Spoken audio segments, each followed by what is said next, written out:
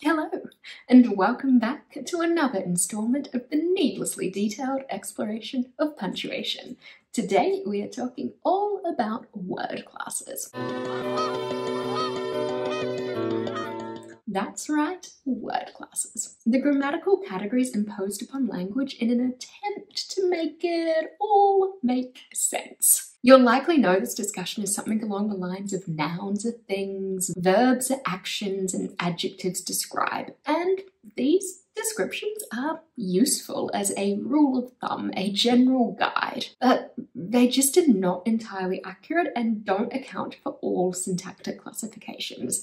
They work for the bulk of cases, but are not so useful when we are looking at more complex usages. So today I want to take a look at the syntactic and morphological criteria used to identify and distinguish between the word classes in English.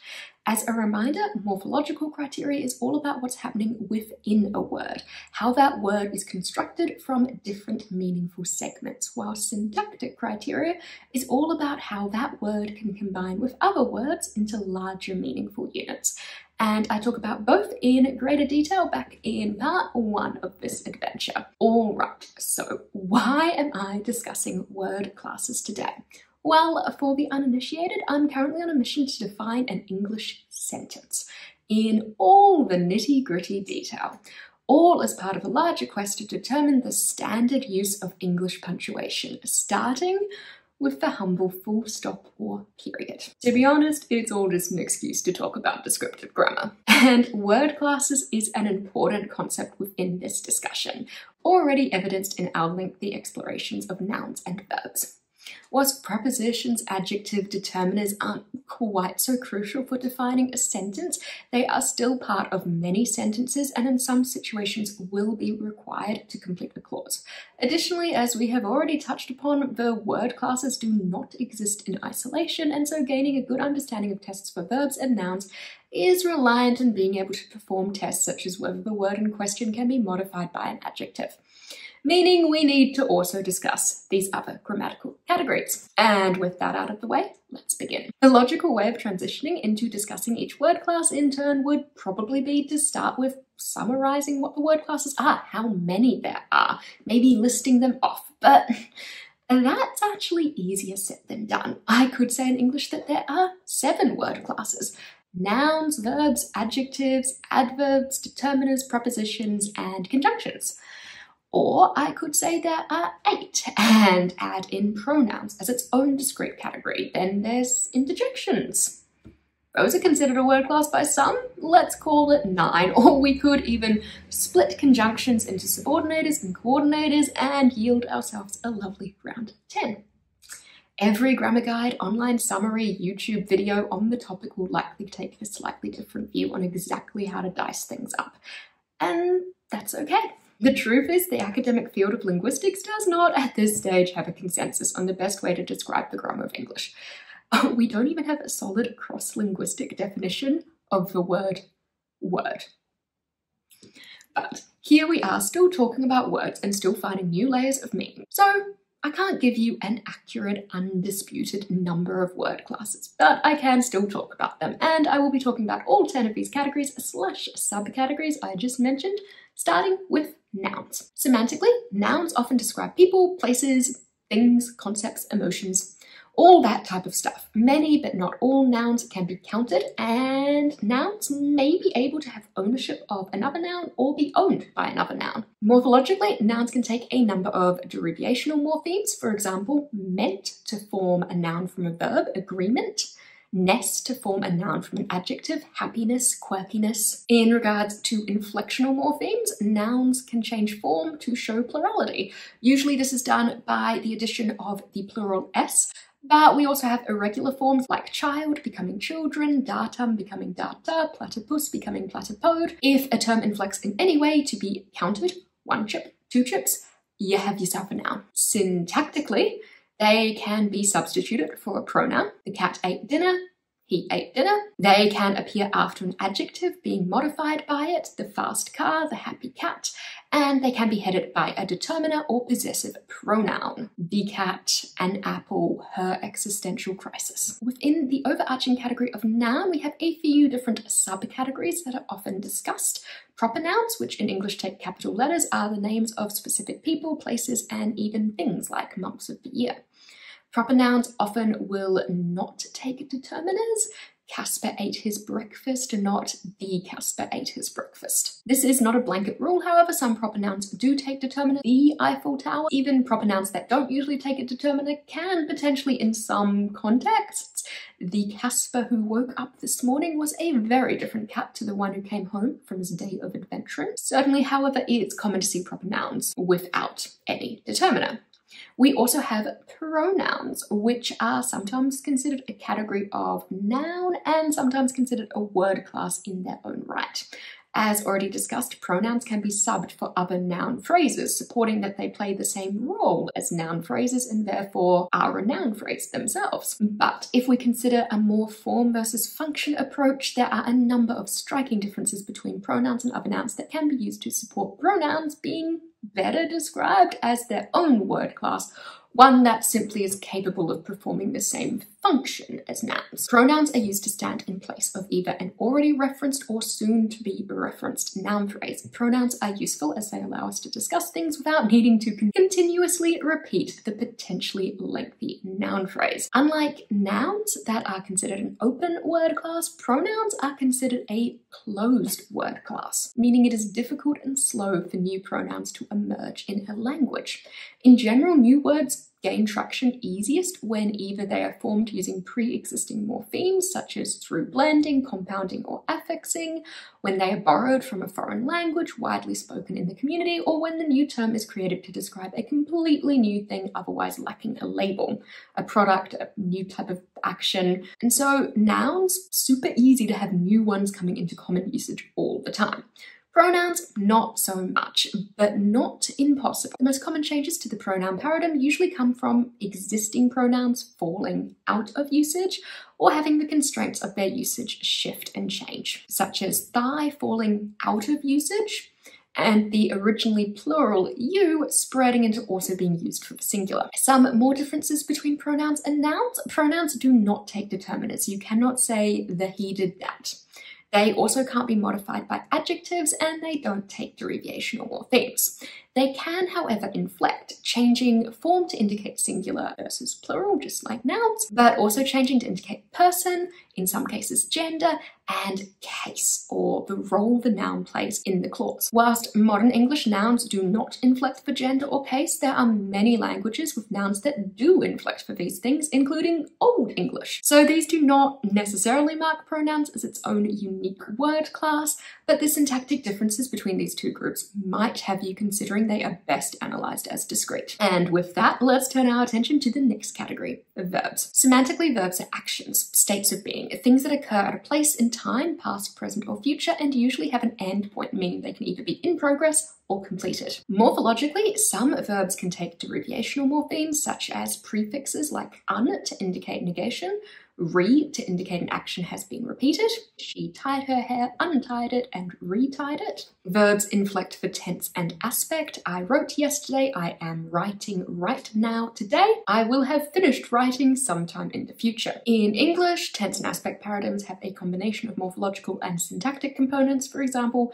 the simple past tense is usually formed with the suffix ed or t, whilst the present continuous form is constructed by adding the corresponding present tense form of the verb to be and then also the suffix ing. I am writing, he is writing. Verbs also inflect for person number agreement, taking an s suffix for third person singular subjects. They inflect for mood, for example, the imperative mood, which is used to compel an implied second person subject to do an action. run. Verbs can be an active or passive voice. Passive voice formed by using the appropriate past tense form of the verb to be and then taking the past participle form of the verb in question. The cat ate breakfast. Breakfast was eaten by the cat. Syntactically, this construction results in the verb valency, the number of noun arguments it takes, decreasing by 1, with the object of the active construction becoming the subject of the passive construction. And yep, I have a video all about passive constructions as well, where I posit they are not a grammatical error and not the bane of good writing that they are so often portrayed as. Moving on, syntactically, verbs can be modified by an adverb. They can take modal verbs such as may, can, could, would, should, and they can be negated with not. She did not do that. Just like nouns, verbs can be classified into different types along a couple of different metrics. We have auxiliary or helper verbs like to be, to do, and to have, which, as well as being able to head their own verb phrases, can be used within other verb phrases to convey information like tense, aspect, voice, and also for emphasis. Another type of auxiliary verb are the modals, could, should, would. These ones don't ever stand alone as a verb, instead always being part of a larger verb phrase, and they provide additional information such as obligation and potential. These are usually considered a type of verb because some change form for tense, but you know, an argument could be made that that too deserves to be its own word class. I have a video digging much deeper into verbs, I'll link just here, but now we hopefully have a good idea how this all works. Let's move on to introducing some word classes I haven't yet spoken about in depth. If we consider nouns and verbs the carb and protein of your meal, adjectives and adverbs are here to add some flavouring. Let's look at each in turn. Semantically, adjectives are describing words, and specifically words that describe people, places, and things, i.e. nouns. Morphologically, adjectives can be formed from nouns through derivational morphemes such as like-ish, full-ible, childlike, childish, beautiful, terrible, that sort of thing. Adjectives can also be modified by derivational morphemes such as un, which negates the meaning, unhappy, and ish, which softens or smudges the meaning. Big-ish, implying the noun can somewhat or nearly be described by the base adjective big. It's not quite big, it's big-ish. Adjectives also often have a comparative and superlative form, and these are marked using the inflectional morphemes and est, so big, bigger, big-est. Alternatively, this semantic quality of comparison may be expressed syntactically through the use of the adverbs more and most. Other syntactical criteria of an adjective include that adjectives can be placed between a determiner and a noun, the cat, the happy cat. Adjectives can also be qualified by some adverbs such as very, but so can other adverbs. So this test can help distinguish an adjective from a noun, for example, but not an adjective from an adverb. The very fast car, the car was going very quickly. Speaking of distinguishing nouns and adjectives, just like nouns, adjectives can follow the copular verb is. The sunset is beautiful. If we combine this test with the last and test for whether the term can follow the construction it is very, we have a good test for an adjective because we're ruling out both nouns and adverbs. The creatures are very terrifying. You can't say the creatures are very cats. You also can't say the creatures are very quickly. Worth noting that adjectives used in this way, following a copula, are a specific type of adjective called a predicate adjective. We can contrast these predicate adjectives with attributive adjectives. They can be removed without impacting the grammaticality of a construction. So, the happy cat, that can just end up as the cat. It's still grammatical. Please do note that the entire adjective phrase needs to be removed. So if it's being modified by an adverb, then that adverb needs to be removed. The very happy cat, you need to remove both very happy for it to be grammatical. And indeed, this goes to show that very is acting as part of an adjective phrase. Some adjectives can't be used as predicate adjectives, and some adjectives can't be used as attribute adjectives. Many, however, can be used for both. Next up, adverbs. Morphologically, these are formed from adjectives with derivational morphemes such as ly, happily. However, worth noting, not all adverbs end in ly. Unlike adjectives, they cannot be placed between a noun and a verb. Adverbs can also be moved around a clause. The exact positions an adverb phrase can go are dependent on the constituent boundaries, but if it can go at, say, the beginning of the clause, before the verb, after the verb, at the end of the clause, you likely have an adverb on your hand. And like attributive adjectives, adverbs are kind of optional. You can remove them and it won't change the grammaticality.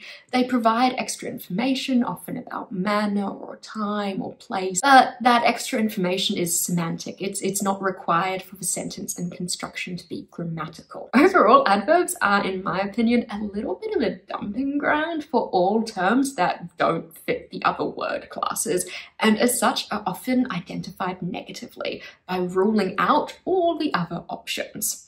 You may have heard the writing advice before to never use adverbs. However, taken literally, this advice would be very difficult to follow, as adverbs include all sorts of very useful and, in my opinion, non-offensive terms. Even stuff like today, tomorrow, those are adverbs. With that said, let's move on. Prepositions, another one with a little bit of interesting writing advice around.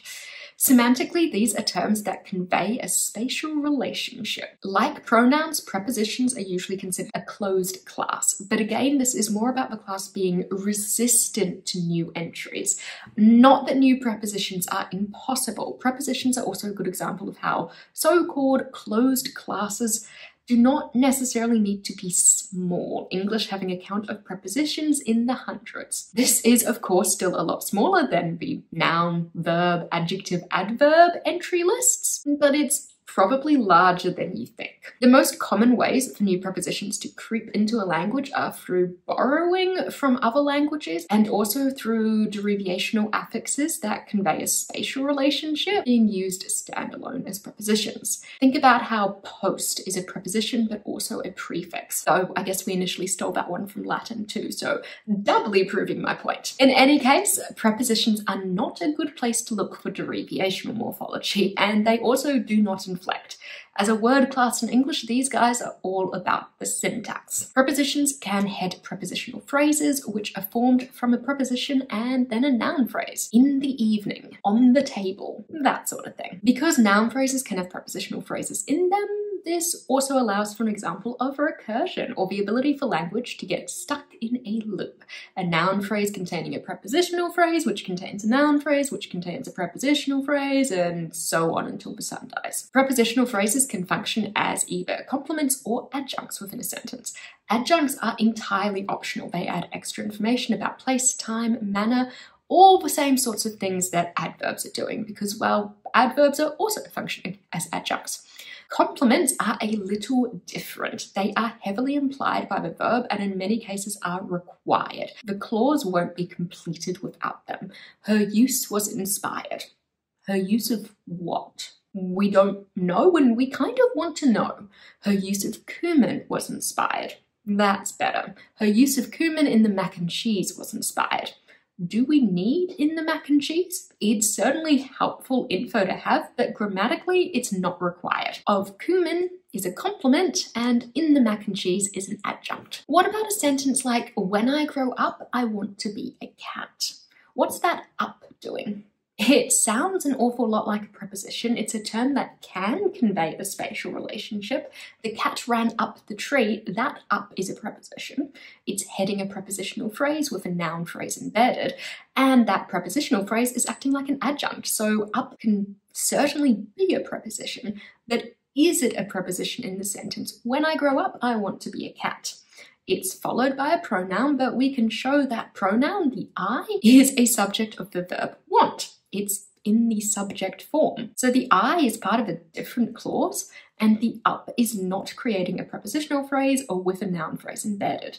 It's actually working together with the verb grow to form what we call a phrasal verb. In this context, the up would probably be labelled as either an adverb, because remember, adverb is used as a bit of a dumping ground for the edge cases, or it's also just called a particle and kind of left at that. It's certainly not functioning in the way a preposition usually does. Indeed, function-wise, it's really working as part of the verb. I'll leave this one for you guys to make your own arguments about how it's best classified, but worth raising, if anyone gives you trouble over ending a sentence in a preposition, just argue that a preposition requires a noun phrase. Therefore, it's not a preposition and you haven't done anything wrong. Bearing in mind you haven't done anything wrong. Okay, moving on. Determiners. I've been referencing determiners throughout this video, however, they are one of the word classes with the most debate and variance between grammaticians in exactly what a determiner is. In English, that, are, and an are all determiners, and probably it's easiest just to know that. There isn't anything morphological you can use to identify them, but syntactically they can precede nouns and cannot be modified by adverbs. This criteria leaves open the possibility for a few more terms to potentially also be classified as determiners, notably possessive pronouns like her. Her cat. Her cat is currently being naughty and trying to eat the plant on the desk. There is also debate around the exact role determiners play within a noun phrase, whether they are modifying the head, which is the main noun, or whether they are the head. So just a heads up, you might see what I've been calling noun phrases labeled as determiner phrases. Finally, English also has two types of conjunctions, or words used to join and link phrases and clauses together. Now, I will do a video just on conjunctions once we get to discussing multi-clause sentences, so I'll leave things simple for the moment. Like determiners, conjunctions are syntactically identified. There's really nothing going on morphologically with almost all English conjunctions being a single free morpheme, but syntactically they are readily identified as they join clauses together.